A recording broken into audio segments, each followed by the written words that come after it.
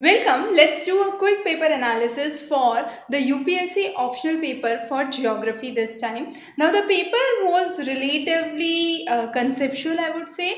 The questions were from most of the syllabus, so let's discuss them one by one. So the very first question talks about geostrophic wind. So if we go down to our lecture 44, where we have discussed the wind, there we have talked about the circulation, we have talked about the basics of air circulation, where we have focused on Coriolis effect and geostrophic wind. The next question talks about aqua ranching and cowboys. Now this is basically the cultivation in the ocean, similar to the ranching.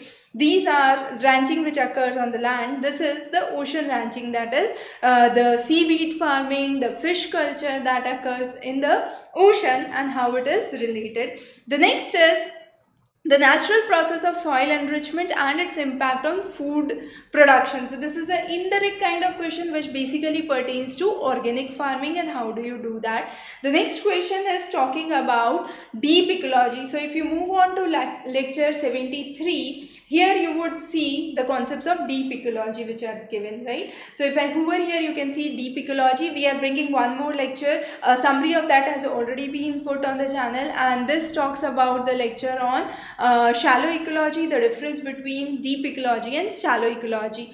Just to summarize, deep are dark green ecologists who believe that environment should remain pristine. Shallow ecologists believe that we can take the maximum worth out of the environment if we are using it for a good purpose. The next is a question on economic geology. Again, we have discussed the basics of economic geology below.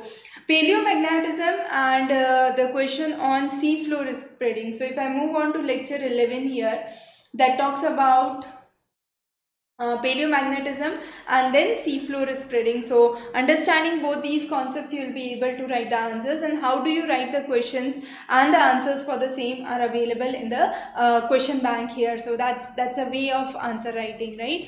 The next is anticyclone. So again, anticyclone covered in lecture 47, I believe. So yes, cyclones and anticyclones are covered here.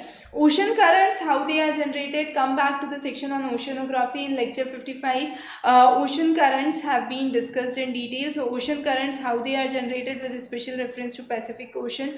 The thermohaline circulation again becomes extremely important. So the concept of brine rejection must be included with this answer. The next is a question on local winds. Again, the section on winds that we talked about has a concept on local winds. So you can understand the concept and write it there.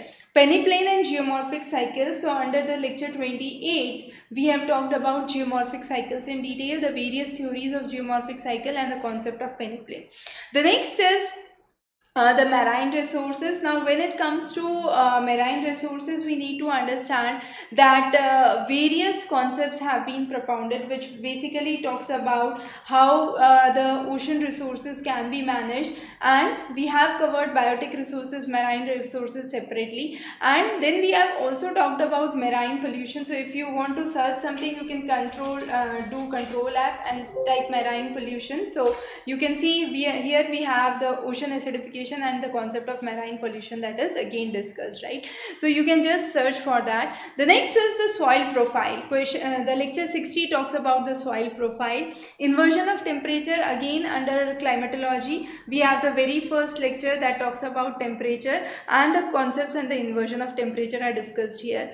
The next talks about the section B, which is human geography. Under human geography, the first section is areal differentiation. So lecture starting from, I believe, yes. So here we have kick starting for human geography. From lecture 116, we have the lecture for human geography that starts, and here coming down to lecture 120 is the areal differentiation, right? Then we have food and nutrition problem. If I move down here under the lecture 139, we have discussed food and nutrition problems in detail. Food security, again an important topic. Then so these are now the remaining questions are basically a conventional type of questions which are asked every time. So it talks about Malthus theory. I won't introduce the lecture numbers here. All of those are definitely available here. So just to give you an idea, so Malthus theory, if if you want, it's covered in lecture 175 if I scroll down. Okay, so here we have Malthus marks and demographic transition. So there has been a question on Malthus.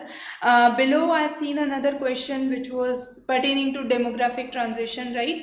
Then we have questions related to gender equity and human development, urban expansion, the limits to growth model, Losch model, sustainable land management, migration, the concept of migration, then rural settlement. Again, the concepts of settlement have been discussed here. So if I move on to lecture 150 around, that's the section on settlement. So urban geography and rural settlement, right? So rural settlement and urban settlement classification has been given here. Planning regions have been discussed in later sections, in the sections on regional geography, region and the types of region, where we have discussed the planning regions. And then we have also talked about the concepts related to the concepts of this boundaries and frontiers. So boundaries and frontiers again discussed in the political geography lecture, right?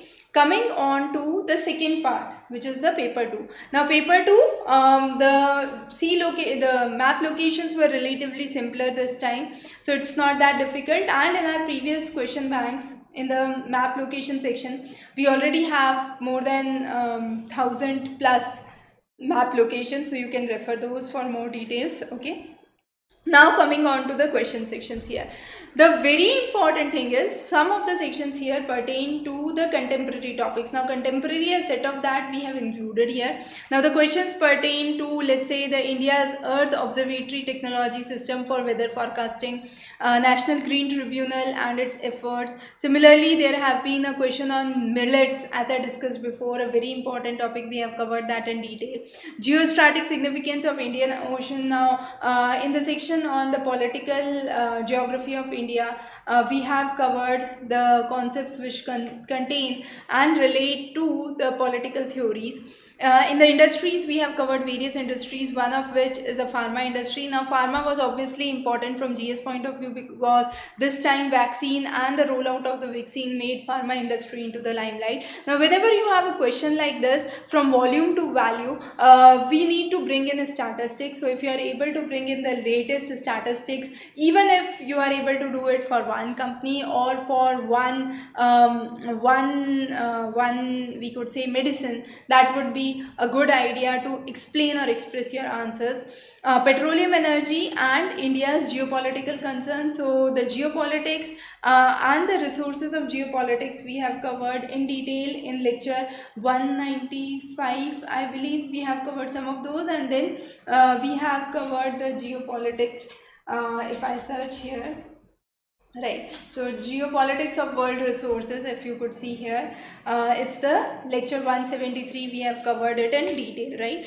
Then talking about migration, the rate at which the fertility is falling and the median age is rising, the changes in the demographic dividend, talking about the urban planning, the issues related to it, India's trade policy, the various industry. Again, pharma was one of the industry, jute is another industry that has been brought into account.